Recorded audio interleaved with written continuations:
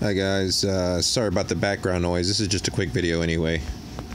I noticed that the Chevy Astro van has now morphed into the weird A without the cross or without the line. This is an old van. I don't think they're making them anymore. I remember seeing them back in the 90s, and that was way before the Mandela effect. And it was always a regular A. It wasn't this weird, disgusting, whatever this thing is. It's supposedly supposed to be some kind of an A. I don't get what it is. It looks like a headless person on their knees with their arms chopped off and their butt sticking up in the air.